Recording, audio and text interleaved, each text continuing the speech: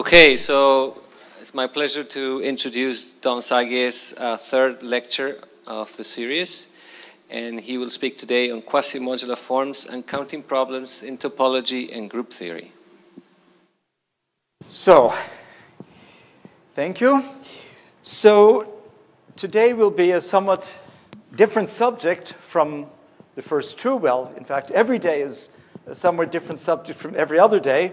The common theme, of course, being that modular forms are always very much present. I wanted, before I start for today, to make a small correction to something I said on the first day. It wasn't wrong, but it was maybe confusing. And anyway, it will be a nice, you can relax because you've seen this. But on the first day, I talked about applications of modular forms in classical number theory, like Diophantine equations or other fields. And among the many, many problems that I mentioned, there must have been, I think, 10 applications. One was the very classical problem, given the number n, is it a sum of two squares? And I gave a complete answer and even a formula for the number of pairs, a and b, such that a squared plus b squared equals a given number n. And that formula, I can even remind you of the formula, the number of solutions, so this is the number of pairs, AB in Z times Z, such that the equation is true. This was given by an explicit and very simple formula. You sum over all divisors of D, such that D is odd, minus 1 to the D minus 1 over 2. And then I had a similar formula, which I won't write up again, for a sum of four squares. But then I talked later about Sylvester's problem, which is to decide whether a given number is a sum of two cubes. And I gave answers in two special cases. One was twice a prime, that's the theorem of Zagier. One was a single prime, that's the theorem of Fernando and myself by quite a few years ago. But then it struck me afterwards that I left out one important thing. Here, implicitly, when I write this, I mean that a and b are integers, as I wrote here. And here they're integers. If you ask simply, is n a sum of two squares, then it's not quite obvious, but true, that if you have some n, which can be represented as a sum of two squares, even using rational numbers, then you can also find a solution using integers. So if you just want to know, is there any representation, it doesn't matter here whether you say it over Q or over Z. And here it also doesn't matter because the answer is always yes in both cases. But if you ask for the number of representations, of course here, it's the number of integral representations. So I implicitly meant integral. But here I forgot to say it. Here it's absolutely important that you have to take a and b, you have to allow rational numbers. So if you only take integers, it's kind of a bit random. There are only a handful for given n, a handful of possibilities, well, if n isn't too big, and it seems to have no special structure. There seems to be no good interest.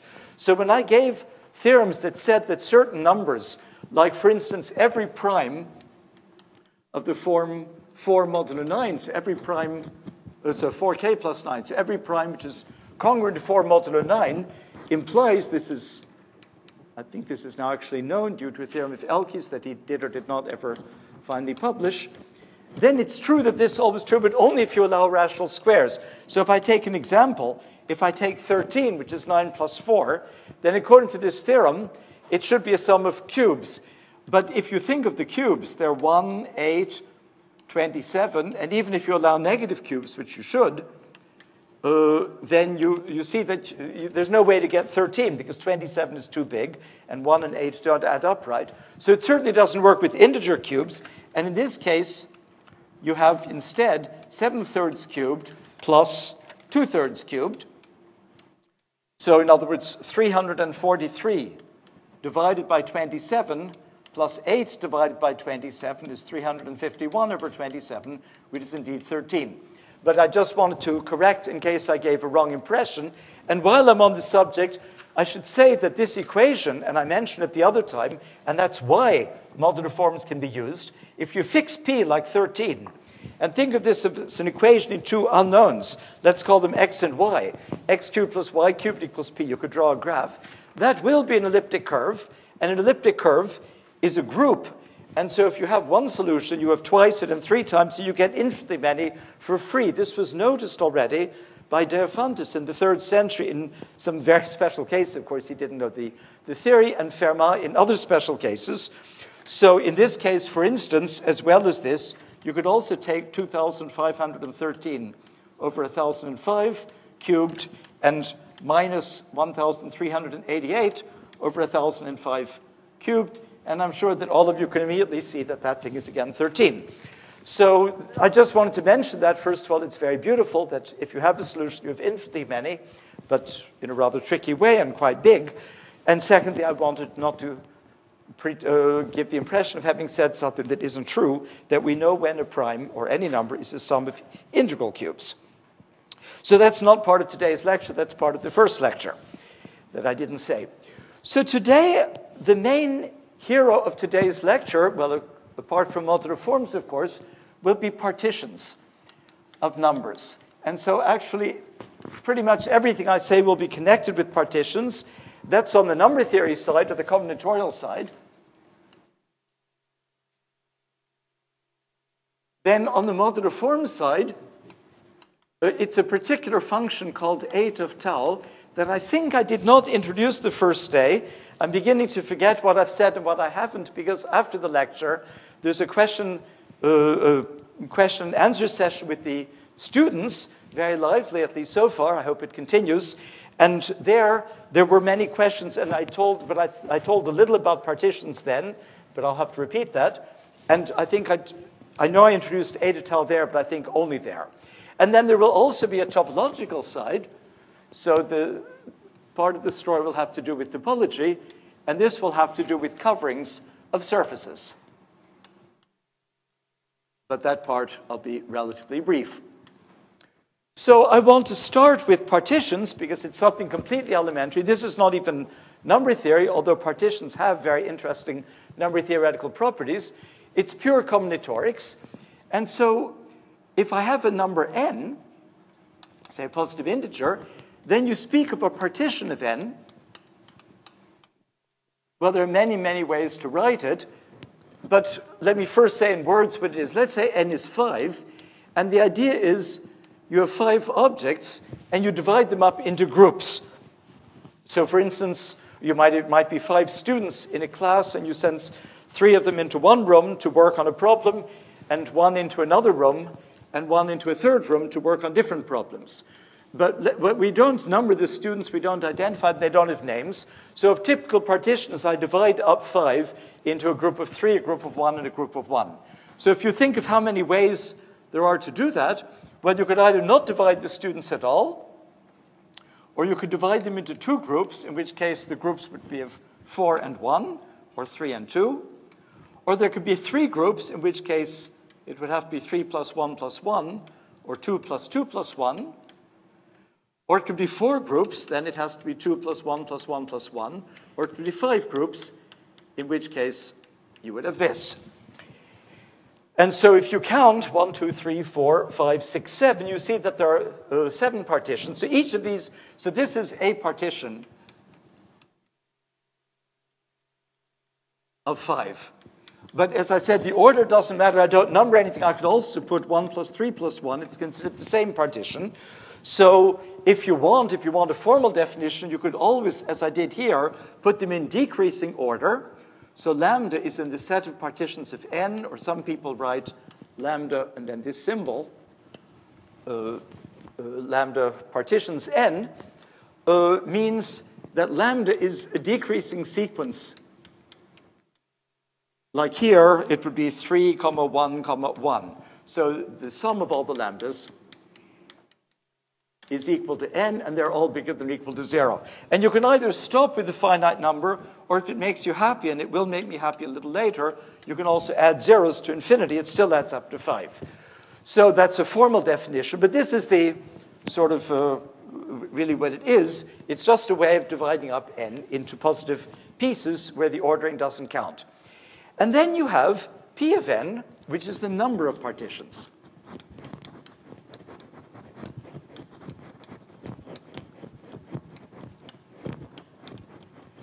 So in particular, P of 5, I just did that example. I wrote them all out, and there were 7 of them. So P of 5 is 7. So if you make a table, I now realize that I should have copied out a nice table somewhere, but I didn't. If you make a table,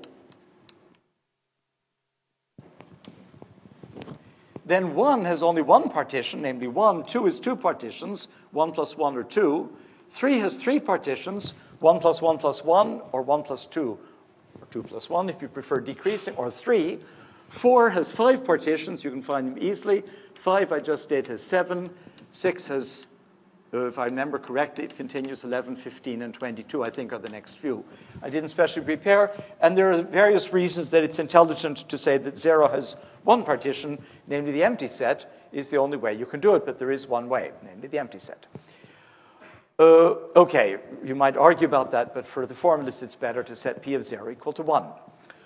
Okay, so this problem goes back to Euler, who anyway is my big hero, who invented sort of everything in modern mathematics in the first form. You can see in Euler practically everything. And so in particular, he invented partitions. And he also invented a wonderful thing called generating functions, which absolutely everybody, certainly every mathematics student, I think also everybody doing physics or anything that uses mathematics should be aware. Many, many are. It's very well known, but surprisingly many people don't think of generating functions, or they're also called generating series, as a key tool in their arsenal, and it should be one of the best tools that anybody who uses mathematics has. It's a very, very simple and very powerful idea. And the idea, which also goes back to Euler, in fact, in exactly this context, is this. If you have a sequence of numbers and you want to understand their property, so these have many, many properties. I'll give you an example at random. If you could ask the asymptotic properties, which in this case is known, these things grow less than exponentially, but more than a polynomial. They grow like this e to the square root of n times a constant, but it's a strange constant, pi times the square root of 2/3, divided by 4 times n times, it's by memory. I'll write 3, but it could be 2. I simply forgot to look it up. It's one or the other. If you take on your computer n equals 100, you can find out immediately which, they're very different except you won't know what p of n is. But I'll tell you in a minute how to find it. So that would be a typical property. So I'm just saying properties. So it might be an asymptotic property, or it might be a congruence property, like the one that Ramanujan found. You see that P of 4 is 5, P of 9 is 30, and they're both divisible by 4, and what he found is that whenever n is of the form 5j plus 4, then P of this is divisible by 5. So you might want some property, like a congruence, an asymptotic property, many, many others that I could think of. And what Euler found, and what we know today, is that a very, very good way to understand the properties of any sequence of numbers is to make the generating function. Actually, I used it yesterday very strongly, because at the a priori numbers, a0 is 1, a1 is 5, a2 is 73. But then I immediately turned them into a power series. Sum a n t to the n is 1 plus 5t plus 73t squared. And that didn't seem to help much, except that the recursion became a differential equation. But then suddenly, this thing had the wonderful property that if t was a special modular function, that this sum became a modular form. So I just wanted to emphasize, I should have said it already yesterday, that it's very natural if you have a sequence to look at the corresponding generating function. You usually use x. Sometimes you might want a generating function with x to the n over n factorial. There are many such cases, but here we don't. So it's p of n over x to the n. And then Euler found, and this maybe I'll explain because you can almost do it in your head, he found that this factors as an infinite product.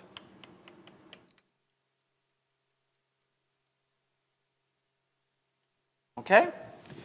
So it is this infinite product, or in a more modern mathematical notation, it's the product m from 1 to infinity of 1 over 1 minus x to the m. So this is very easy. He did not spend years proving this. Namely, the reason is, this is pure thought, if you multiply this out, then the first term, the right-hand side, 1 over 1 minus x is a geometric series, and if x is small, and in a power series you always think of the variable as being small, even in some sense infinitesimally small, then 1 over 1 minus x is just the sum of 1 plus x to the I for all I. So here we have the sum x to the a. But then for the same reason, 1 over 1 minus x squared is 1 plus x squared plus x to the fourth and so on. So it's the sum x to the 2b. And then similarly, 1 plus x cubed plus x to the sixth would be the 1 over 1 minus x cubed. So this would be the sum x to the 2c. And now the beauty of generating functions is that when you just multiply this out, even if there are infinitely many factors, it doesn't matter. Well, this is the sum over all possibilities a and b and c and so on, all at least 0. And the exponent will now be a plus 2b plus 3c and so on. So if I multiply out the right-hand side and ask for the coefficient of x to the n, I'm asking in how many ways can I write n as a sum of so many 1s, a1s, so many 2s, b2s, so many 3s, c3s, and so on. But then it's clear that that's simply the way of writing n as a sum of positive integers where you've put them in some order. And so it is the partitions of n. And so I've just proved this identity of Euler, which he proved exactly the same way. Okay, so he studied that. He had this wonderful idea of using generating functions. He found this factorization a little similar, but much simpler than, well, that's also very simple, his famous Euler product for the so-called Riemann zeta function. But then he wanted to compute these numbers, and he computed quite a few, but very, very quickly. The way that I did it here, just in my head or with you, I said, okay, if you divide 5 into 3 pieces, it's 3, 1, 1, or 2, 2, 1. But try dividing 100 into 57 pieces, and you'll find you can't do it in your head or even on paper, because there are trillions and trillions of solutions. These numbers grow very quickly, as I told you, less than exponentially. But still, if let's say n is 100, 200 over 3 is 67, square root of 67 is 8 and a bit, times 3 and a bit, so this is about 8 e to the 30, so about 10 to the 10. You're talking about a 10-digit number. So you can't just list the partitions. And he wanted to actually compute them, and he wrote down a formula that later the famous combinatorialist Major McMahon actually used to compute, by hand of course, up to 300, and he got them all right. So, and there are 200, I think, but they're absolutely gigantic numbers. So what Euler did is he said, this was a very natural question to ask in combinatorics. This was the answer. But if you just look at this function directly without knowing where it came from, you would say, what a funny thing to look at. Why are you taking the reciprocal of everything? Why not look at the actual product? 1 minus x to the n, which is 1 minus x times 1 minus x squared. So he said that would be a much more natural thing to look at. And then if you know the coefficients of this power series, well, this power series multiplied by that power series gives 1, because that's the reciprocal. And so if you have some answer for this, let's call them q of n, although it's a very poor name, then you'll have here q of, let's call it something else, q of L, x to the L, and that's 1. Well, that means the first coefficient, p of 0 times q of 0 will be 1, so this is 1, and that's also 1. That's not very interesting. But all the higher coefficients are 0. So you'll get p of n plus p of n minus 1 times q of 1 up to dot, dot, dot, up to q of n, and this will add up to 0. So if you know the q's, you get a recursion for the p's. And if you're making a table, well, then you can very, very quickly get p of n if you know its predecessors. So he said, if we're lucky, and we can figure out a closed formula for these coefficients, then we can find the partitions inductively. So he did this, and of course there were no computers, so he multiplied it out, and I want to emphasize this, 50 terms. I mean, now I can do 5,000 in 1 second in Paris on a computer, but Euler, obviously by hand in the 18th century, did this to 50 terms by hand. He did not consider it was beneath his dignity to do a big calculation if he was trying to understand how something worked. And what he found was very, very surprising and very beautiful. He found that if you do this, he went all the way to 50, I've just gone up to 22, that all of the coefficients are 0, 1, or minus 1. So it starts 1, minus 1, minus 1, but the next two coefficients are 0. It's 0 times x cubed, 0 times x to the fourth, then there's a 1, 0, 1. And the pattern was also, there's a 1, then 1 minus 1, then 2 zeros, then 1, oh, sorry, two minus ones, minus 1 with no space, then 1, 0, 1 with 1, 0 between them, then 8, 9, 10, 11, 4 zeros, and then minus 1, 0, 0, minus 1. So the pattern was very easy to see. Namely, the gaps between them were 2 zeros, 4 zeros, 6 zeros, and the numbers were 2 ones with nothing between, 2 ones with 0 between, 2 ones with 2 zeros between, and so on, and then alternating sign. So if you work out what that says, then you find that what he discovered experimentally can be written as the sum k from minus infinity to infinity, minus 1 to the k times q to the 3k squared plus k over 2. And these are the so-called pentagonal numbers, so he called that the...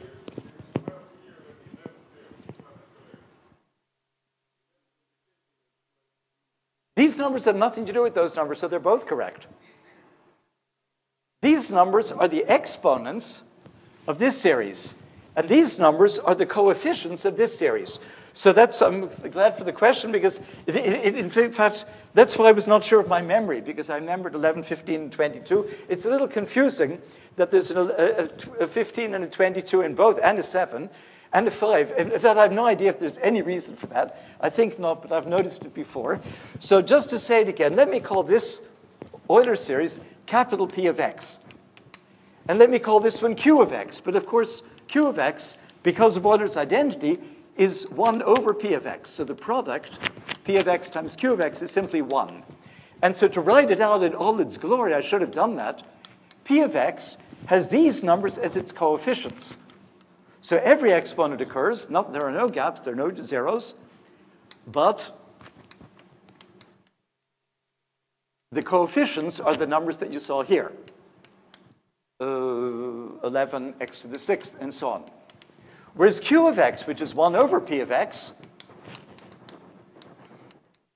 starts completely differently. 1 minus x squared plus 0x cubed plus 0x to the 4th plus 1x to the 5th plus 0x to the 6th plus 1 times x to the 7th, and so on. So those numbers are the exponents, and the other coefficients are always 1, and the other coefficients are simply 0. Whereas these numbers with the coefficients are the exponents took on every value. And now, indeed, you see if I multiply, the coefficient of x is 1 minus 1 is 0. Coefficient of x squared, 2 minus 1 is 0. 3 minus 2 minus 1 plus 0 is 0. 5 minus 3 minus 2 plus 0 is 0. And so on. The product of them is 1. So this is what Euler found. Now, if Euler had been a genius, but of course Euler was a genius, then he would have now at this point said, aha, I should do two things. Sorry? Oh, sorry. I'm going ahead. I'm a genius and Euler wasn't. That's the problem. You'll see in a moment why I called it Q. Sorry, thank you. That's an X. So, had Euler been a genius, which of course, as I say, Euler certainly was, then he would have said what Euler should have thought.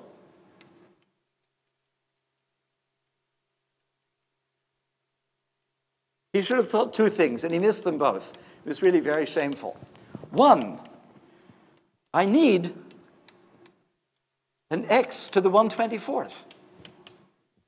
Now, why is that? Well, that's very simple.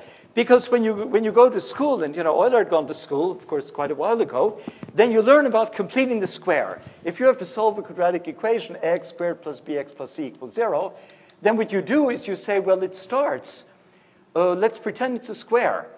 So then the thing I'm squaring would have to have a b over 2a. And then, unfortunately, it's not quite right, so then I have to subtract b minus b squared over 4a.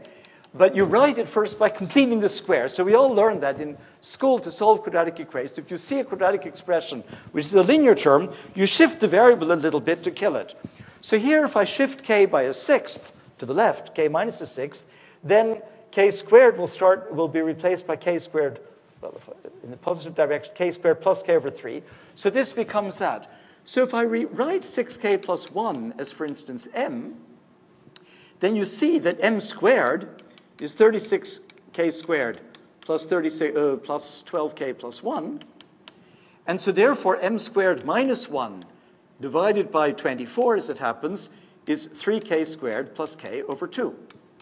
And so what Euler should have done is looked at that and said, aha, 3k squared plus k over 2 is dying for an x to the 124th. So my power series q of x shouldn't have been q of x at all. It should have been x to the 124th. And then my formula would be the sum over all m of the form 6k plus 1. So m is now, I can write it 6z plus 1. It's 6 times an integer plus 1, or I could put m congruent to 1 modulo 6, if you like that. And then I would have minus 1 to the k, which is now minus 1 to the m minus 1 over 6, times x to the m squared over 24. That's what Euler should have done. And then secondly, he should have said, but this you really couldn't expect him to. And I jumped the gun slightly. Of course, x shouldn't be called x, it should be called q. Because, of course, this is a modular variable. It's the e to the 2 pi I tau of modular forms. But that was only to come 150 years later. So that when he couldn't really have known that x should be called q. But he could have seen the x to the 124th. And I'm showing you that it comes in a natural way. And if you remember, in the first and the second lecture, I think, I had some theta series, like the sum q to the n squared, and various others. I had a theta 2 and a theta 3, where you shifted n by bit. But every theta series has the form q to the length squared of a vector. So it's never shifted by anything, but there may be congruence conditions, so you may shift the vector. But the exponent should always be a perfect square. I mean, it's the square of the length. So here, this is very natural. And so if we do what he should have done, namely called it q, but he couldn't know that, and if we also know, as we now know we should do, we should think of this as a function of q, of tau, where q is, as always, e to the 2 pi tau. Then if I take this inverse power series that I've been talking about, and then it should have a name, and it shouldn't be capital Q anymore. In fact, it should be eta. This is the famous Dedekind eta function, which was not quite invented by eta, by Dedekind, certainly not by eta. It was named by him, and he found its main properties, but it was based, he wrote this, the paper in, I think, around 1867. Riemann lived from 1826 till he was 40, 1866, and when he died, Dedekind was given the job of editing his unedited papers that he'd left with, half-finished papers and notes and so on, so various fragments, and he wrote one paper on a fragment of Riemann where he found essentially this function and worked out many things that Riemann hadn't completely worked out. Of course, Dedekind was himself an extremely high-level mathematician, but not quite at the level of genius of Riemann. And he proved what, in a modern point of view, is that it's a modular form, because let's look at this function. What Dedekind proved is that if you invert this tau, and here it's important to have the tau and not the q. If you invert tau, then the function only changes by a very simple factor, which is the square root of tau over I. And since it's also clear that if you replace tau by tau plus 1, then you get just zeta 24 times eta of tau, where I use this kind of standard notation. Zeta n is the standard nth root of unity. So if you draw the circle, you take an angle 2 pi over n. That's 1, and that's zeta n. So this is obvious from the function equation, because if you change tau by 1, you don't change q, but you have a different 24th root. E to the 2 pi I times tau has changed by a factor e to the 2 pi I over 24, which is the zeta. So these two things tell you it's a modular form of way to half, because here it's tau to the half, except that it's a little strange, and I actually never defined what modular forms of way to half are. But in particular, if I now define delta to be eta to the 24th, that's the one that I did show you. And that was the reason that we needed that funny 24th, was exactly to get rid of this zeta 24. Now you simply have delta of tau plus 1 is equal to delta of tau, and delta of minus 1 over tau. If you take the 24th power, you get simply tau to the 12th. And so this exactly tells you, as I told you on the first day, that this is a modular form of weight 12. So that's the Dedekind eta function, and the connection now is that the reciprocal of the Dedekind eta function is the generating function of partitions. And you also see that Euler was lucky because he wanted this recursion, and as I wrote out the recursion, I think I erased it.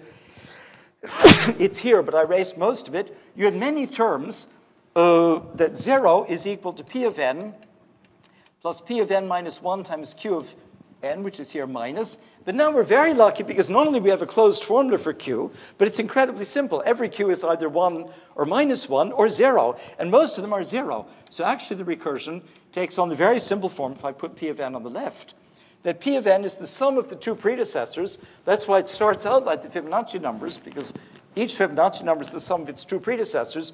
But then this next, that would be these two. And then this one kicks in, so now it's minus p of n minus 5 minus p of n minus 7 plus p of n minus 12, etc. So therefore, you get that's very, very quick. If n is 100, there are only approximately the square root of 100, so about 10 terms on the right, and the coefficients are plus or minus 1, so it's extremely easy, and as I said, it was done by hand up to 200 by General McMahon with no mistakes. Yes, please.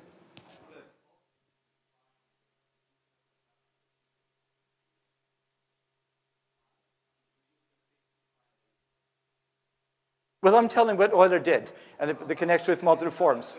I'm not saying there aren't other ways, but I'm trying to tell the connection to modular forms. Yeah.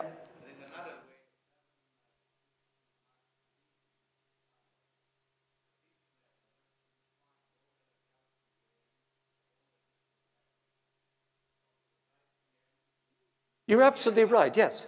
You're absolutely right. There is another way. But it's much harder to add up 10,000 numbers with a positive sign than 100 numbers with plus or minus, because you put the positive at the left and the negative on the right. It's all positive signs, and you do one subtraction. It's not a big deal. You're completely right, so let me translate the comment. Also, you didn't have a microphone. For the others, here, when I went through the ones for 5, I sort of mentally grouped them into dividing 5 up into 1 pieces, 2 pieces, 3 pieces, 4 pieces, or 5 pieces. So if you make pj of n, the number of ways to do it, there's an easy recursion, and indeed Fernando will tell you that, recently I had to program p of n, not just the number, but also the list of partitions. That's, if you want the complete list, that's much faster. And that this doesn't work. But this is much faster. But anyway, I'm trying to tell the connection with modular forms, and that isn't one. So it is I'm not saying there are no other ways to study partitions. There are many books about partitions, and of course, there's much to be said. I don't know what you mean. Both formulas are true. Neither formula is obvious. They both have to be proved, and when you prove them, then, of course, they agree. I don't understand the question. Is it obvious? It's not obvious that you get the same number, but both theorems are true. So there are many, many recursions for any given set of numbers, or potentially there's no reason that a number is a number. The formula for the number is not unique. You can write the number according to many, many formulas. So I'm just describing the one that is relevant for my story. I should go faster because I'm not going to, not faster speaking, but faster mathematically, because I'm not getting anywhere. So let me say a little bit more about this function. It's a wonderful function. Yesterday, when I talked about the lambda function, I gave you two identities, but now I don't have them written down. But one of them, you might even remember, because it's a little surprising. We had this theta series, which is the sum q to the n squared, that I used the first day for talking about sums of 2 and 4 squareds. And then, very remarkably, this thing also has a product expansion, which is as follows. It's 8 of 2 tau to the 5th divided by 8 of tau squared times 8 of 4 tau squared. So in other words, this is the product over all m from 1 to infinity of 1 minus q to the 2m to the 5th divided by 1 minus q to the m squared times 1 minus q to the 4m squared. Okay, so that's not obvious. It follows from an identity of Jacobi, so all of these are very classical things. And so one can ask the question, and I asked that many years ago, if I have some product of etas, some product, eta of d tau, to some exponent, let's say, nu of d or n of d. Of course, there should only be finitely many d's. So here I'll put d goes to infinity, but I could also put, d goes up to some finite value. It's a finite product, but the exponents can be positive or negative. Like here we have a 5, we have minus 2's. But sometimes this is holomorphic. In other words, it looks like I've divided by something, but actually the quotient is this, and it's a perfectly good holomorphic modular forms. There are no poles. So you can ask a question, when is this holomorphic? So I made a conjecture. Actually, I made two conjectures, And I'll write down the statement just for fun as a theorem. So both theorems were proved, this is many years ago, 15 years ago, by a student of mine, Mersmann, in an extremely complicated way. It's the harder theorem. It's like a 60-page double induction. It's never been published except in his thesis because it was just too complicated. And then a much more recent student who's sitting in the audience, Shlomo Bhattacharya, who's right there, in his thesis, he did other things, but in particular, he found a much nicer. It's based, in some sense, many of the ideas came from Mersmann, but there are many new ones. It's much simpler. Anyway, but I mean, if I'm really rigorous, I should say just this, because he proved the theorem. And the theorem is, if the weight is a half, then there's a finite list. And I'd conjectured that on the basis of computer experiments. I found exactly 14. And just for fun, let me write them down, because it's not that long. But I'll use an abbreviated notation where I'll just put the powers of the multiple and the exponent. So I would write this as just 2 to the 5th, 1 to the 5th, 4 to the 5th, so I don't have to write all of that. Then there's only one that involves 1. There are 2 that involve 1 and 2. That's 1 squared over 2. That means eta tau squared over 8 of 2 tau and 2 squared over 1. There are 3 that involve 4, up to 4, divisors of 4, of which the third is the one that we just saw. So the fourth is this 2 to the, sorry, it would be, if I wrote it correctly, 2 to the 5th over 1 squared, 4 squared. Then there are 4 that involve the divisor of 6. 1 squared, 6 over 2 times 3, 2 squared, 3 over 1 times 6, 2, 3 squared over 1 times 6, and 1, 6 squared over 2 times 3. There's some logic in them, as you can probably even see. And then there are 4 more that involve divisors of 12. There's no particular point to writing them down if you're taking notes, but they're, of course, in the 1, 2, 3.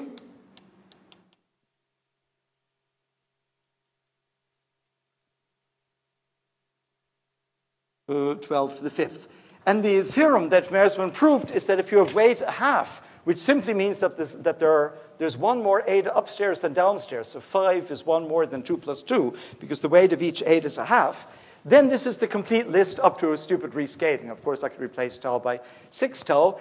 And then there's a second theorem that I won't write down. If the weight is 1 or 3 halves or any fixed half integer, then it's also a finite list if you only look at the irreducible ones in some sense. I don't want to write it down carefully. And that's the main theorem, the hard one, that also Bhattacharya found a much simpler proof of. So this is very pretty. And in this connection, I should briefly mention a wonderful theorem of Serre and Stark. So it's, I don't know, 25 or 30 years ago by now.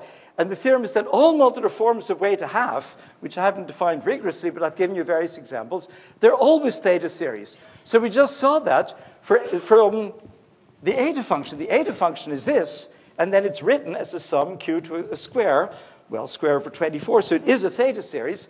And the Serre-Stark theorem is that they always are. So as an example, if I take this one, let's just take this one. So if I write this one out, in case you've forgotten the notation, it means 8 of tau, 8 of 4 tau, 8 of, is it 6 tau to the 5th, over 8 of 2, 3, and 6, I think, squared.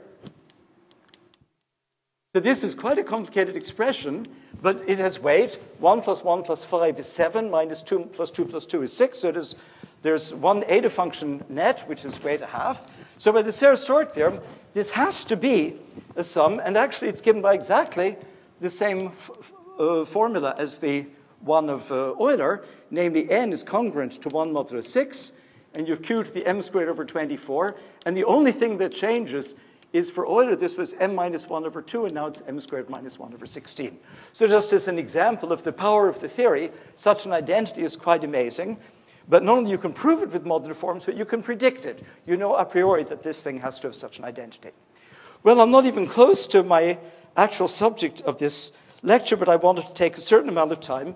And in fact, I want to still stay far from the subject of my lecture and give one more example, because it's the famous Rogers-Ramanujan identities, which many people consider the most beautiful formulas in all of mathematics. I mean, if you just want a beautiful looking formula, it's not one you can show to your friends if they're not mathematicians. It's much more complicated looking than e to the 2 pi I equals 1, but it's a much, much more interesting formula. Actually, there are three formulas. One is a pair, so I'll write the pair first. These are the so-called Rogers. They actually were discovered by Rogers, and then about 12 years later, I think, independently by Ramanujan with a different proof. And then he learned about Rogers, and they met, and they wrote a third paper with the third proof, a joint paper. So the Rogers-Ramanujan identities, there are two of them, and they would have used X, but I'll use Q right away. You take, in the numerator, Q to the n squared, and the denominator, 1 minus Q up to 1 minus Q to the n. Okay? Let me just call this so I have a name for it, G of Q. I won't need it till in a few minutes. So if I write this out, it's 1 plus Q over 1 minus Q plus Q to the fourth over 1 minus Q to the Q times 1 minus Q squared, and so on. So, of course, you can expand each of these as a geometric series. So this one starts 1 plus Q squared plus QQ plus Q to the fourth and so on to infinity. But then I get another Q to the fourth. And so you can compute as many terms as you want, and they grow very rapidly, more or less like the partitions, also e to the square root of n times a constant. And then there's a pair. And the other one is exactly the same in all respects. I write the same thing, but you change the exponent from n squared to n squared plus n. So that's now 1 plus Q squared over 1 minus Q plus Q to the sixth over 1 minus Q times 1 minus Q squared, and so on. So that's equal to 1 plus Q squared plus Q cubed plus Q to the fourth, and so on. And now the identity, this is just computing the first few terms. The wonderful identity, maybe I'll write it in a different color to make it stand out more. The identity is that this thing, well, any power series that starts with 1, you can write as a product 1 minus Q to some power, and then 1 minus Q squared to some other power. You can always expand a power series starting with 1 as a product 1 minus Q to the n to some power. That's something you can see easily just by induction. At each stage, you've adjusted the first n exponents to match the first n coefficient, and then the next one, there's a unique way to make it fit. So when you do this, you find something very remarkable. It starts 1 minus Q. The next term is 1 minus Q to the fourth, then 1 minus Q to the sixth, 1 minus Q to the ninth, and so on. You never get anything in the numerator, and you never get any power of 1 minus Q to the I different from the first or the zero. So every power is 0 or minus 1. And the powers you get, these numbers, you quickly see 1 and 4, then 6 and 9 is 5 plus 1 and 4. These are simply the numbers which are congruent to either 1 or 4 modulo 5. So this is considered by many people, certainly also by me, very surprising and very beautiful, because even though you would say, why look at this, there's a reason, and I should mention that these two functions and the whole story I'm about to tell is used, for instance, in rational conformal field theory for the rational conformal field theory with central charge 22 over 5. I mean, this comes up in many places, actually, in mathematics and physics. But even without motivation, what's surprising is that here you write something very uniform. There's no 5 inside, and suddenly there's a 5. And similarly, the other one, h, if you do it, it's 1 over, and now what you get is the other ones, not the multiples of 5, but the other non-multiples, so 2, 3, 7, 8, and so on. In other words, you get the product n is congruent to 2 or 3 mod 5 of the same thing. So you notice each of these is just like Euler's formula for the partitions, but it's only this. So this actually means that if you expand this out, these coefficients, like these two, is the number, these coefficients are the number of partitions of n into parts which are quadratic residues of 5 and quadratic non-residues of 5, if you want the sort of number theorist's way of saying it. And then there's a final formula, that's really the most beautiful of all. If you divide one of these by the other, so I assume most of you have seen the Legendre symbol, but here I can just say it. The Legendre symbol n over 5 is plus 1 if n is congruent to 1 or 4 modulo 5. It's minus 1 if n is congruent to 2 or 3 modulo 5. And it's 0 if n is congruent to 0 modulo 5. In other words, divisible by 5. So that's the famous Legendre symbol in this case. So by what I've already written, h over q, by what I've already written is the product over all numbers of 1 minus q to the n to the Legendre symbol.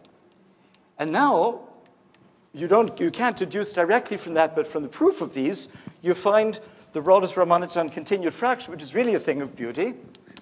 Because again, there are the 5s on the left, but there are no 5s on the right, and you get something, is it plus or minus? Now forgotten. It should be plus, of course.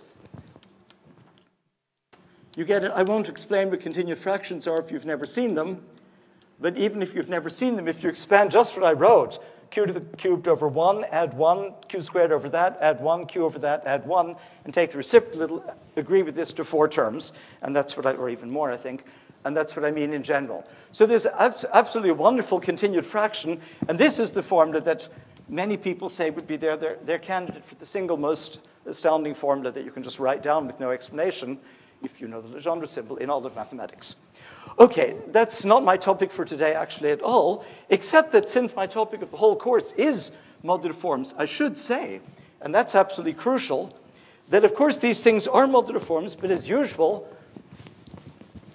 just as Euler, you should use tau rather than q. And also there's a power missing, and it turns out to be here the minus 1/60th power, and here the 11/60th power. So if I take the same function of q, but multiply by this rational power of q and call that a function of q, then I find that if I take the vector, it's now a vector-valued modular form, something I haven't mentioned. If I take the vector of g and h at tau plus 1, well, that's completely trivial. Because if you change tau to tau plus 1, you don't change q, but you change q to the 1/60th by what I called zeta 60 before. So here I'll get zeta 60 to the minus 1. And here, for the same reason, I'll get zeta 60 to the 11th. So this is trivial and has no meaning. If I put any other power series at random, this would be true. That alone is a bore. The second formula alone is also, it's already surprising, but it's the combination that makes it a modular form, because I'm going to give you a formula. Now for g of minus 1 over tau, g of minus 1 over tau, h of minus 1 over tau. And if you remember, the transformations tau goes to tau plus 1 and tau goes to minus 1 over tau give you the whole modular group. So anything that transforms under those two is actually a modular form on the whole modular group SL2Z. But here it's vector valued, and the actual formula I can never remember. So it's a matrix, of course, no longer diagonal. It's 2 over the square root of 5. I think I can remember the rest. Sine 2 pi over 5, sine pi over 5, minus sine pi over 5. No. Plus sine pi over 5, and here minus sine 2 pi over 5, times g of tau, h of tau. So in other words, this vector-valued thing, under all transformations of the modular group, transforms into a multiple of itself, but the multiple is now a matrix. So that's to show you a little more, again, of the richness of modular forms, and that there are more kinds than I've been telling you. Here's vector-valued, and there are many, many, many other kinds of modular forms. Yes?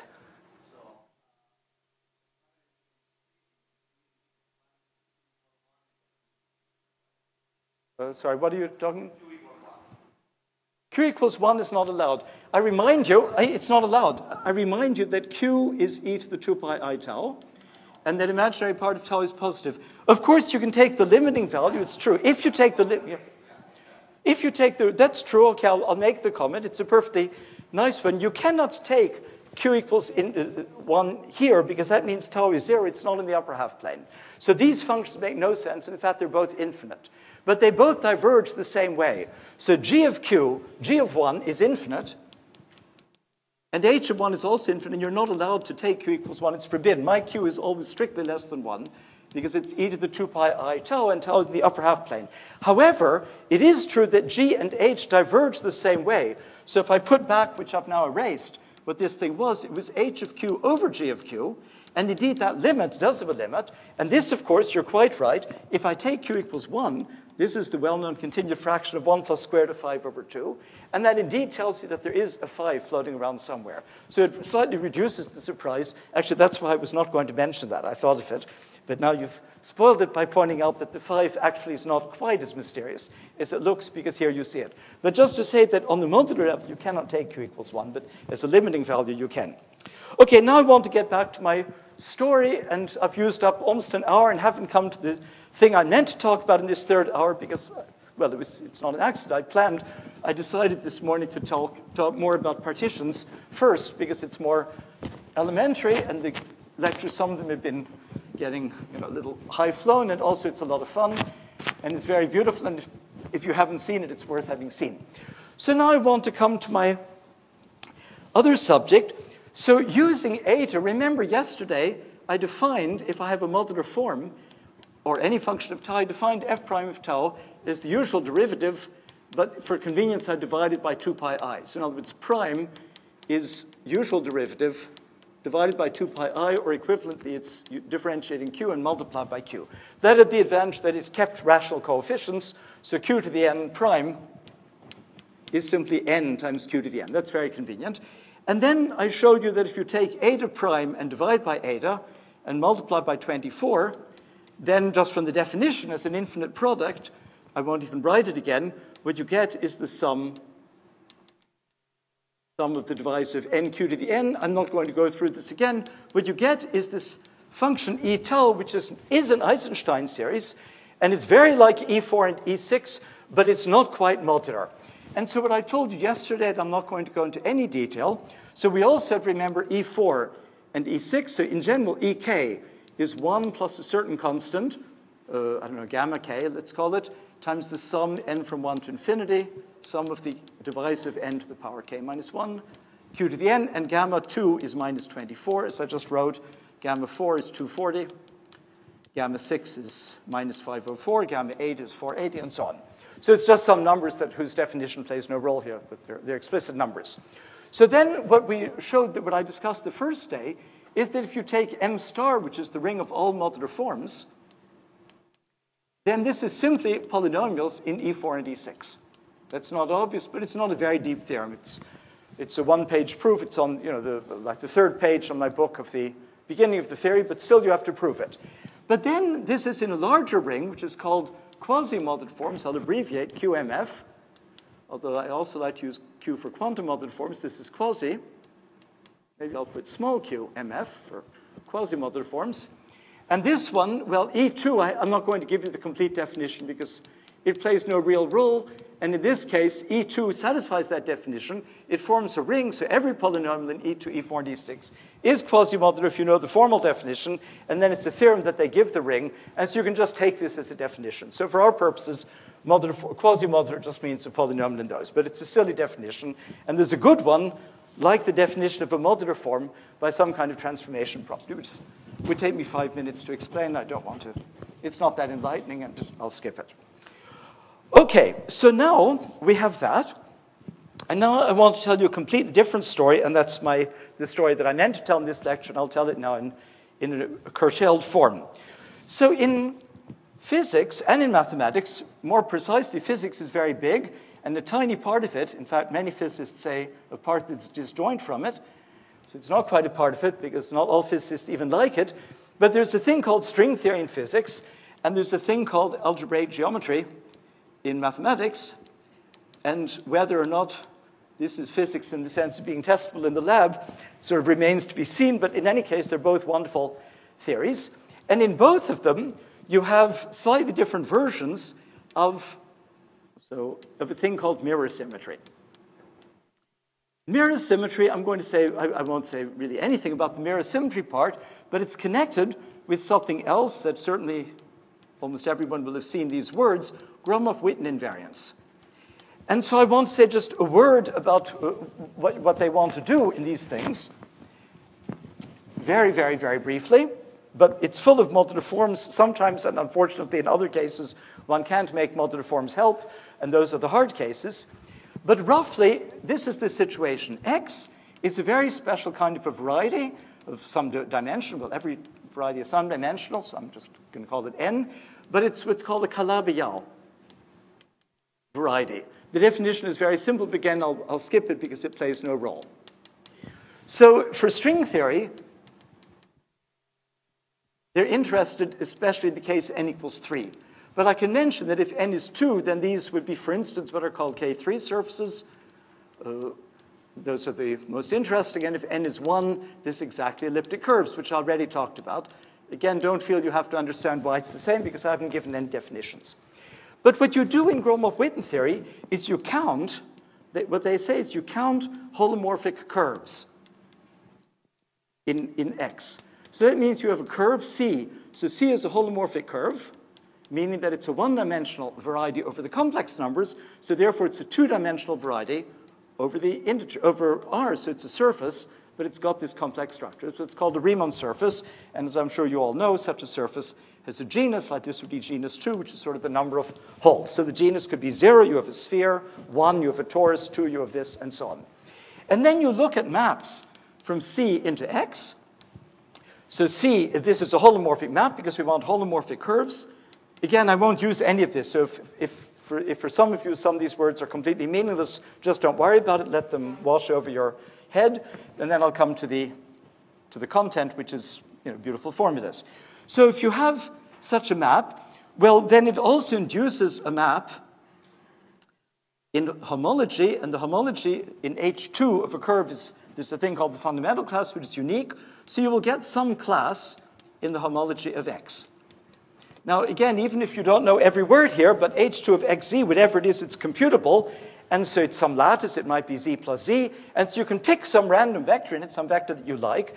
And if you know what these words mean, you can ask, how many holomorphic maps do I have from C with this given psi as the image? And so if I fix the genus, I'm being very sloppy, and what I'm saying is definitely not correct as it stands. But roughly, you get a number, which could be even rational for various reasons, but you get a number, quote number, which is the number of curves of a given genus G whose image is a given homology class. And so you get a bunch of numbers, and as you can imagine, what you want to do is to make a generating function, so you have some variable like a capital Q which generalizes RQ to the power xi in some reasonable sense, and you make a sum over xi, and sometimes even a sum over G with some other variable.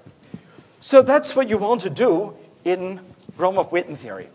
By the way, mirror symmetry, there's the word symmetry, says that with one Calabi-Yau, actually with one family of Calabi-Yaus, there's another Calabi-Yau, actually another family, and that the Gromov-Witten calculations on the one side, which are very hard, are the same as the Picard-Fuchs differential equation on the other, and its periods, and that's just what I was talking about today. And in lucky cases, you're back in modular forms, and you can compute things. And so modular forms play a very big role in doing this because of this mirror symmetry, but I won't talk about that. So now the physicist Dijkgraaf, actually several others, so Rudd and Douglas were also involved, but the main person was Robert Dijkgraaf. And he had the idea, it's completely pointless for physics and it's kind of silly, but let's embed curves not into something three-dimensional or even two-dimensional, but into something one-dimensional. So let's take the case when n is 1 and ask what happens. Well, if n is 1, you can't really embed a higher genus curve into a lower genus curve. So here's a curve of some genus G bigger than 1, like here 2. And downstairs, you have a Calabi-Yau one-fold. But I already said a Calabi-Yau one-fold is an elliptic curve, which just means a curve of genus. I won't call it G, because that's G, but genus equal to 1. And now we have a map. And to say the fundamental class here is just the whole thing. And here, the fundamental class generates homology. And so the only possibility is that this goes to a multiple of this. So the only possibility for xi is that xi is some multiple n. So this is here's my curve, and here's a torus, that it could be some multiple of the torus. So therefore, in that case, we'll have n of gn. It's simply the number of holomorphic maps. Well, I'll just put maps, and not, I'm being so sloppy anyway that nothing I say will make it right. So it's just for free association.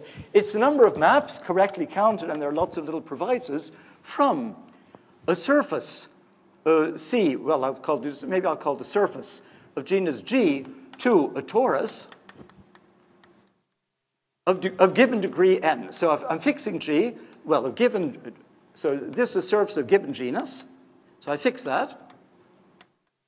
And also given degree n, because as I said, this homology class, whether or not you know about homology, but in this case it's very easy, saying where the homology class goes is just saying the degree. And the degree, I remind you, just means that if you take a generic point here, there will be exactly, let's say n is 4, then above this point there'll be 4 points. So if I take a little neighborhood, you usually draw it as a sheet. Well, I could take a little two-dimensional neighborhood. Then above that, there will be typically 4 disjoint sheets. However, they won't always be disjoint. There will always be points where some of the sheets cross. They're called ramification points. So if I draw this schematically, because it's too much work to draw this each time like this, then the sheets are just 4 lines. The simplest kind of ramification would be only 2 of them to come together, and the others wander off happily. This is called generic ramification. So over a bad point where some sheets meet, only one pair meets in one point. In other words, the pre-image of a point, which here had 4, this point down here, had 4 pre-images, but this point here has only 3 pre-images, but it's never less than 3, so it only goes down by 1. That's called generic, and it's important for what I'm doing, so since I'm not giving any details, it doesn't matter at all really, but I didn't want to lie too completely. So believe me, there's a way to make this completely rigorous. And actually, there's a slightly easier number. Well, no, I'll say the theorem now. And now Descartes thought of that, and he found a way to compute them, and computed a lot. He gave a closed formula in terms of the group theory of the symmetric group, how to compute them. And he discovered a property which, again, the physicists somehow said they called it a theorem in the sense they just said it's true. And it is true, but nothing that they wrote, as far as any mathematician can see, is even close to a proof. It's just true because of some reasons from quantum field theory, various actions and gauges, and so it should be true. So I'll put theorem, but I hesitate to call it, so I'll put Descartes and company, who was Rudd and Douglas, and the other company was Kaneko and myself. It's very simple. I mean, I'm not saying it was a great breakthrough. The great breakthrough was to discover it, but still we gave an actual down-to-earth proof. And the theorem is very, very nice.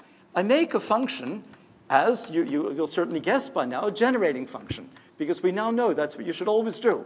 So this, remember, is the degree. So if you want, you could say this is the sum over all maps from a given surface SG to T, generically ramified. You just take them all, correctly counted, and you take Q to the degree of the map. And so that would means that if you fix the degree to be n, you're counting how many there are. So this is the generating function counting that. And you think of that, as usual, not as a function of Q, but as a function of tau, though the physicists would just call it FG of Q, and then say something false, that that's a modular form. And the theorem is that this is always not quite a modular form, but it's a quasi-modular form. In other words, it's a polynomial in E2, E4, and E6. That's really, I think, so that's the topology coming in. Let me give you one example, which is completely misleading. F2 of tau, I may be slightly lying, but let's say I'm not, because I just realized there's a change of notation, but I think it's correct. It should be, and I have no idea why I doubled everything, it's 5e2 of tau cubed minus 3e2 of tau. See, sorry, I didn't tell you, it's actually a modular form of a weight that you know, and it's a famous number in the theory of Riemann surfaces, 6g minus 6, the dimension of the moduli space. So this fg is a quasi-modular form, and its weight is 6g minus 6. This for g at least 2. So if g is 2, 6g minus 6 is then 6. And in weight 6, well, since the theorem was that quasi-modular forms are polynomials in E2, E4, and E6, there are only 3. That's the partitions of 3. E2 cubed, E2, E4, and E6. So it has to be a linear combination. And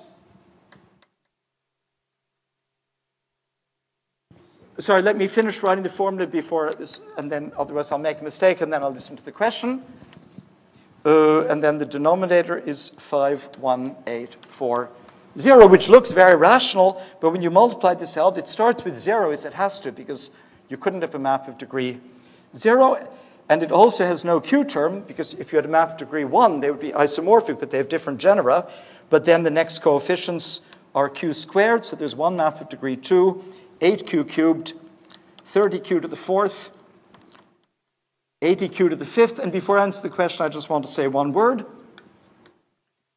So this expansion looks like it is all integer coefficients, and indeed it does, not just the first 6. It is all integer coefficients, even though here there's this big denominator, 51,840, because there are congruences. But that's a fluke. If you take F3 or any Fg beyond genus 2, it will still have a rational denominator here, but also here you'll get rational numbers, because when you count these numbers, there's some technical thing, you get rational numbers. Sorry, now what was the question? Who was it and what? Okay, so yeah, I stopped in the middle of writing. Okay, so Yeah, I didn't see that it was you, sorry. Okay, so that's the theorem. And as I say, Kaneko and I proved it by an extremely ugly proof. I mean, it's only 2 pages. And it was a nice paper because we introduced the word. The functions have been around for many years, but we introduced the word quasi-multiform and a formal definition that included them in their basic properties. And now it's turned out very useful. It's used everywhere. So that paper gets quoted a lot just because of the name and not because of the theorem. But the theorem itself, it's a clever proof, but just a clever proof. It's 2 pages, very computational, no enlightenment.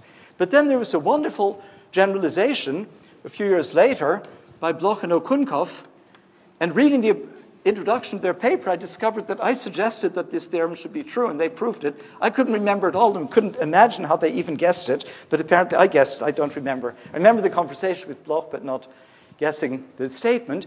So there's a much bigger class, big class, of combinatorial things, all of which are quasi-modular, well, I'm calling them now quasi-modular forms. So I do have a few minutes left. I'm going to make an attempt to give you a little bit of the flavor of the Bloch-Okunkov theorem. And I'm doing a big piece of research with somebody, well, he was in Bonn, in Frankfurt, Martin Müller, connected with it's connected with dynamical systems, but that's his part. Flat surfaces, that's also his part. Siegel-Veitch constants, many things in the theory of moduli. And it requires a huge generalization of this Bloch-Okunkov theorem that we haven't yet got. We know the statement finally after 2 years of work, but it's still conjectural. We've only proved some cases. But as part of that, I studied the Bloch-Okunkov formula, and then I found a very simple proof. And so last year, to inaugurate being at the ICTP, I gave my first course here at CISA, actually jointly with Fernando Villegas. And the theorem was exactly explaining the theorem I now want to tell you, but of course with all the details and with the proof. Now I just want to give it a sketch. So this theorem to me is a little bit associated with the ICTP.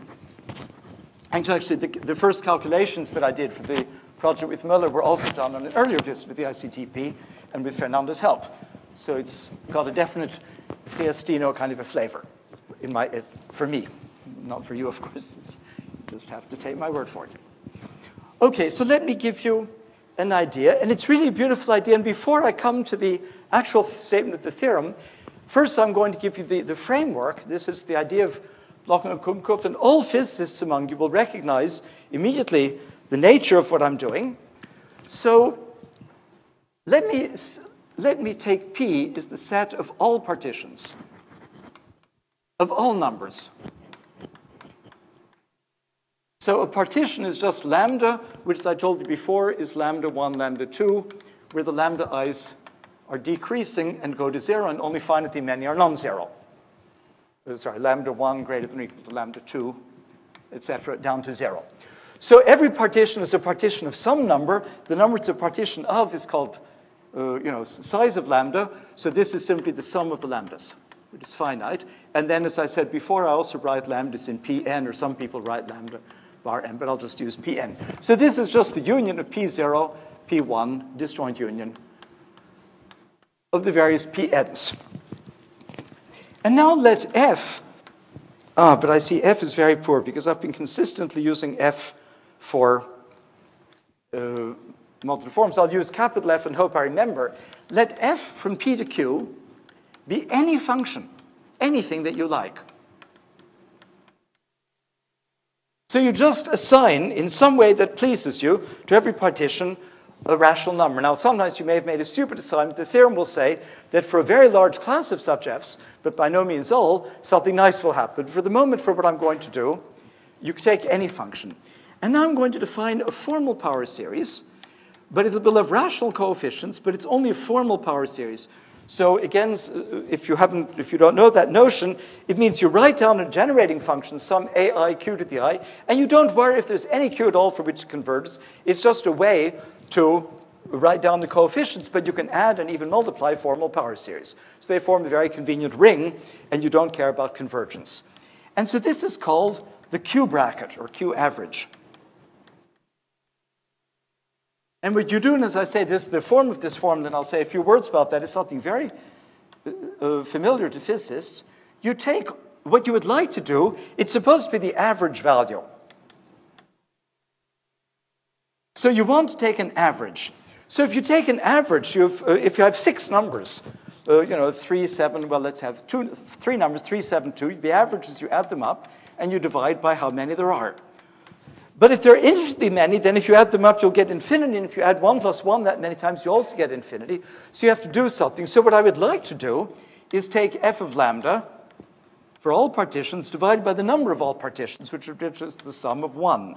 But obviously, that's nonsense, because there are infinitely many partitions, and f of lambda will, unless you chose something very funny, will not usually converge. But now, you put in a weighting factor, and it's going to be this variable q, which is just a formal variable for the moment. There's no e to the 2 pi tau here. And here, you put the n where that's q to the n. But then, since it should be an average, here I have to do the same thing with q to the lambda. And so this is called the q average of the q bracket. And it's absolutely a familiar construction from statistical physics. This would be, you have a statistical system, so you have a large collection of states, here even infinite. The p's would be the states. And then to each state, you have a certain quantity that you want to measure, an observable, let's say, in the quantum theoretic language. That would be the f of the state. It's whatever it is. But you want to take all states, so you want to take the sum of all of them, but that won't converge. So you put a formula, and RQ is, as usual, going to be e to the 2 pi I tau. But if I think of 2 pi I tau to be the inverse temperature in statistical physics, actually inverse temperature times Boltzmann's constant, then that would be the typical weight that you put, that if you think of lambda as the energy of the state, then typically you would take e to the energy divided by Boltzmann's constant times the temperature. So here that would become q to the lambda. And the point is that because this q is small, it's infinitesimal, or in the cases we care about, this will actually converge. So although I said formal, in all the cases I'll write down, it will actually converge. So q just has to be less than 1 in absolute value. Then this q to the energy is a weighting factor, which tells you what the temperature is. So the higher or the lower the temperature is, the nearer q is to 0 or 1, and the more terms you have to take. So in one direction, it kind of becomes rigid. In the other, there's a lot of statistical motion. But you always want to divide by the thing you would have if the observable were just 1. So you want to normalize. And that denominator, I won't use the word because it's totally confusing, but that, of course, is what physicists would always call the partition function and denote by capital Z. So this is a completely familiar construction. Now you can forget those words because I'm not, of course, doing statistics. And this is the definition.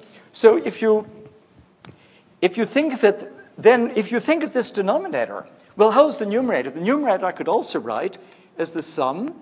And now I take simply the partitions of a given number n, f of Pn, f of lambda, and then q to the n. So that's the same thing. I've just written it in a different way.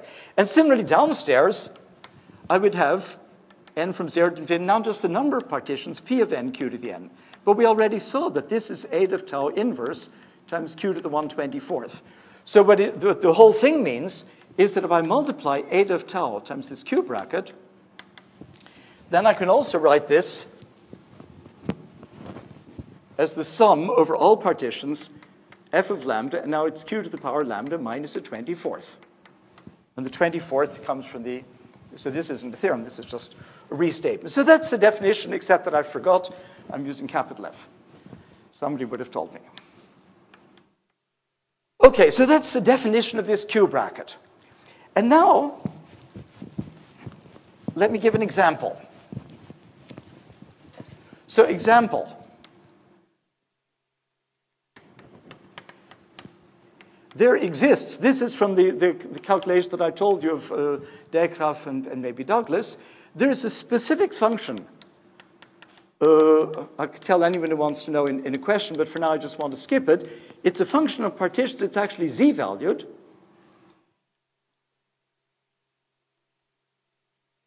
Such that if I take I'll first lie and then I'll correct it. If I simply take all partitions of a given number n, and I take this function, nu of lambda to the power some even number. So since it's even, let me call it 2g minus 2, where g could be a genus. Then this will be exactly the number n of gn that I talked about before. Actually, it's not quite. It's a slightly different number, n tilde. If you remember what n of gn was, it was coverings. For instance, it was coverings of this by connected Riemann surface of a given genus, which means that the Euler characteristic here is 2 minus 2G. But you could also have disconnected things where you might have several surfaces above it. So coverings aren't always connected, but you can take the union of this, and if the sum of these Euler characteristics is 2 minus 2G for some G, then you get a new number, and that's n tilde, and there's a very easy passage from one to the other. So the theorem I wrote down before, which has gotten erased, but I want to put it back. No, it's still here. Just the word theorem got erased. The previous theorem was that the sum, the generating function, n of gn, the number of ramified coverings of degree n, q to the n, was a modular form. It's completely equivalent because of the easy passage from one to the other. Just believe me, you can equally prove it, and it's 3 minutes to go from one theorem to the other. You can do it with this. So that theorem is this. And so if you think what that means, I can now restate this theorem. This is nothing else than, wait, something is slightly wrong. It's not exactly like that, but let me get it right. Let me just say what the correct theorem is. So what I said is slightly wrong because of this denominator, very slight technical thing that I don't want to write down because it's just a distraction. Let me write down what the theorem is. So the theorem above, this theorem, is equivalent to a new, so the theorem of Descartes and company and Kaneko and myself, the rigorous theorem is equivalent to the following theorem. Let G be a number bigger than or equal to 2. Then I take this function nu that I told you about here, that I haven't given you the definition, to the power 2g minus 2. That's a specific function on partitions, which associates the partition nu, the number nu of lambda, to the power 2g minus 2. And then you see this sum here is exactly what was written here. And so this whole generating function is just what I want. And so this final theorem is that the Q bracket of this is a quasi-modular form of genus 6g minus 6. So that's completely equivalent to the theorem that we had. But stated in a completely different way. And it's not completely equivalent because Descartes first had to do a reduction to prove this statement, that this sum of things, that part's elementary using known things about coverings of surfaces and the connection with group theory, but it takes some work. But we used that. So we actually didn't prove directly the topology thing. We used his formula. So we actually proved the theorem in this form, but we didn't know this beautiful formulation with this Q bracket, with this average value. So now we have that. And so when Bloch and Okunkov, actually Bloch and I had a long conversation about this theorem, and I remember saying that it had to generalize, but I thought we didn't guess the generalization, and he found it later. But in their paper, it's written that actually I guessed some statement, but the theorem is very explicit, but I can't completely give it to you, I think, because I'm running out of time. So I'll just say a few words about the nature of the proof I was going to. So Bloch and Okunkov define a series of functions. And I'll give you an idea, if I have time just afterwards. A series of functions, Q, well, you could even have Q0 of a partition would always be 1, but Q1 of lambda, Q2 of lambda, Q3 of lambda, well, and you can imagine how it goes on, Q4 and so on. The reason I picked out these three is that these three I can tell you in closed form what they are. This is exactly the function, well, I didn't introduce it yet, it's the function called 0. So Q1 of lambda, it seems rather pointless, but I need it for my statement of the theorem. Q1 of lambda is always 0. Q2 of lambda is n if lambda is a partition of n, but it's not quite. There's a minus 1 over 24th, which we just saw in the theorem that in the statement that I stupidly erased, that the Q bracket of any function f times was equal to 1 over eta times the sum over partitions f of lambda, and then we'd hear q to the power lambda minus the 24th. So we already saw that combination lambda minus the 24th. And finally, Q3 of lambda is exactly the function that I just called nu of lambda. So you see that, okay, and now they introduce a ring, which is simply the ring generated, well, as an abstract ring, it's just generated by infinitely many variables of weight 1, 2, 3, and so on. But you can think of anything, any element of this ring is a polynomial in the Qi's, and so you can evaluate it on lambda by taking the same polynomial in Qi of lambda. It becomes a function, so any function here will have a Q bracket. And then their big theorem is Lochen-Akumkov, of which then I found a very, very simple proof and presented in this course. This thing is always a quasi-modular form. And to be more precise, if F has total weight K, so Q1 is weight 1, Q2 is weight 2, Q3 is weight 3, and so on, if the total weight of F is K, then its Q bracket will have the same weight, will be quasi-modular of that weight.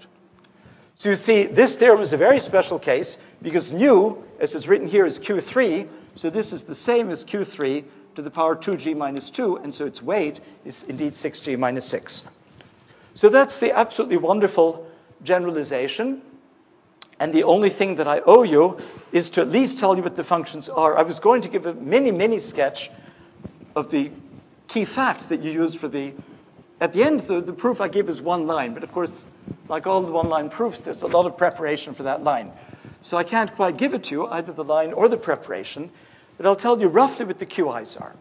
So the last part of the lecture, it's 5 more minutes. You can forget modular forms. You can forget everything, actually. You can stop listing, of course. It's completely independent. But it's kind of cute. It's how you describe a partition. So a partition you can do in many different ways. And the one I want to describe, so it's called Frobenius coordinates, but I have a nice numerical example here. So I'll write it. I'll take it so that I have it right. So let's take the example. The partition n is 15. And the partition of lambda, so lambda will be 15. It's the partition 5, 5, 4, 1. Okay, that's my partition, my example. And just to give you an example of the values, here's of this particular, I told you that we have this Qi of lambda, so Q1 is always 0. Q2, I already told you, is the size of it, 15 minus a 24th. So if you're good at mental arithmetic, you'll believe me that that's 359 over 24. The third one is a little simpler, it's 10. The fourth one is way worse, it's 176407 over 5,760. But then the next one is rather easy again. There's a reason, actually, for the madness, but it doesn't matter. Just to say that this is completely explicit. So when you make a partition, what you do often is you represent it by what's called the Young diagram. So the first 5, you make a row of 5 squares. The second 5, you make another row of 5 squares. The next 4, you make a row of 4 squares. The 1, you make a row of 1 square. So you turn it into what's called the Young diagram, which is an array of squares starting in the upper left in English-speaking countries, but in a different corner in France. So this is the English format. And then, okay, so that's how such a partition would look. And now we're going to introduce what's called Frobenius coordinates. So every such partition, lambda, will correspond to Frobenius coordinates. A wonderful mathematician. If you want to know all about his discoveries, ask Fernando Villegas, because he's a big fan and has read many of his papers. And this will consist of a triple. Well, it's a big triple. There'll be an integer r that's at least 1. And then there'll be a sequence, a strictly decreasing sequence of non-negative integers of that length. So I don't really need the r because you can read it off. But it's, and then a second strictly decreasing sequence, independent of the first. They can be the same, of course, if they feel like. Of the same length. So, and conversely, given any r and 2 decreasing sequence of integers of the same length, in other words, 2 sets of positive integers of the same cardinality, you can make a partition. And here I can show you how it goes. Here r, in this example, I can't draw a diagonal, but you take the longest diagonal.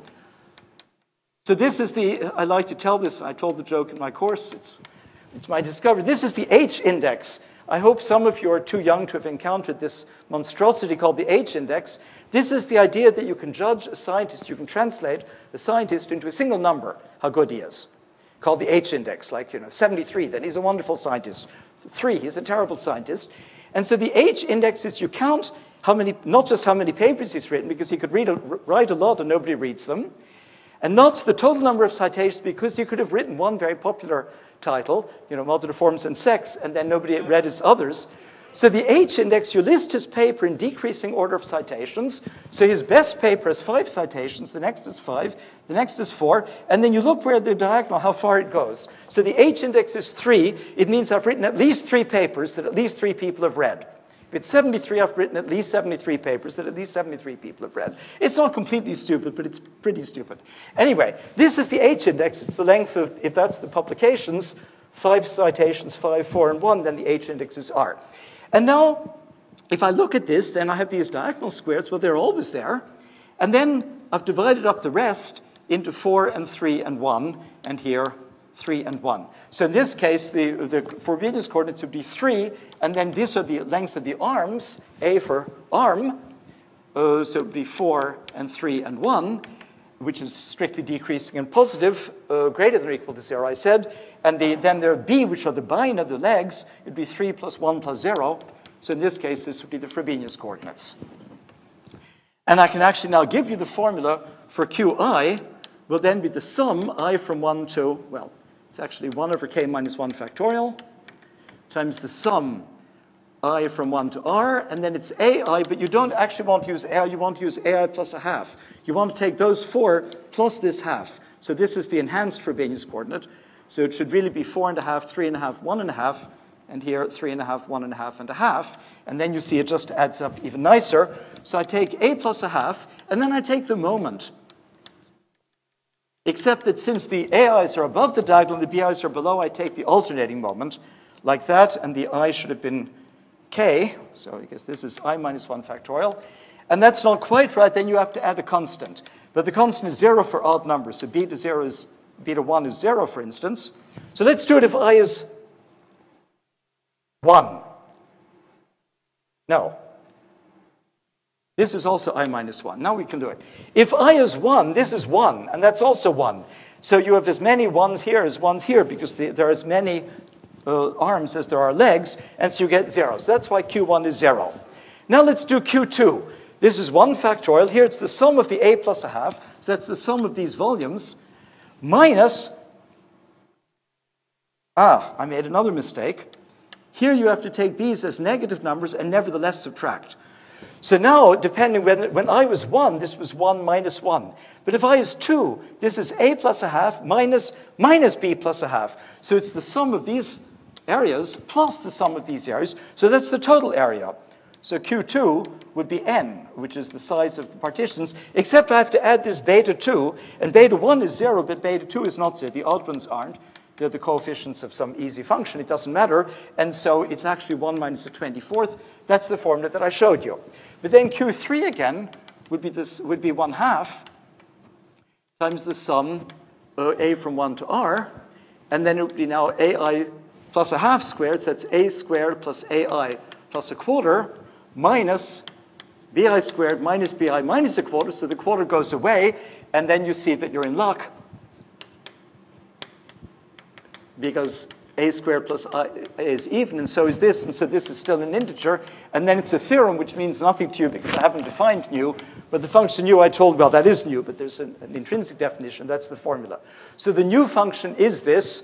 The function lambda minus the 24th is that for I equals 2, and the function 0 is that. So indeed, the 3 special cases I gave you are special case of this uniform formula.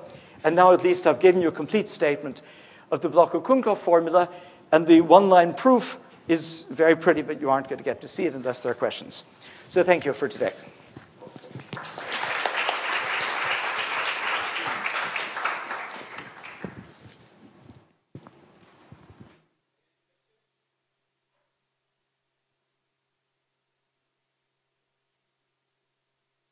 Don't be shy.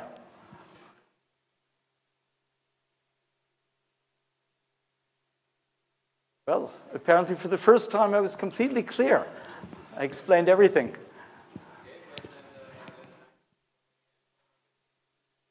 I hope that some students will stay and that they will not be shy and will have questions, even if it's fewer than the other days. The question sessions with the students on the first 2 days were absolutely wonderful, very good questions, and it was really, at least for me, fun, and I hope that some of them will be coming back today. So, okay, thanks.